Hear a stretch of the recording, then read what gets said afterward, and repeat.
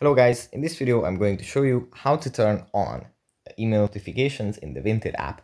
But before that, don't forget to subscribe and leave a comment down below, because at 10,000 subscribers I'm going to show you my whole YouTube revenue statistics and growth strategy. So without further ado, let's just jump right into it. First we have to open up the Vinted app. Here it opens up in the home menu, but from here we have to go into the profile menu.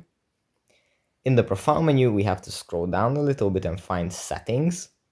After tapping on the settings button, we find notifications in this little list. And in notifications, we find email notifications.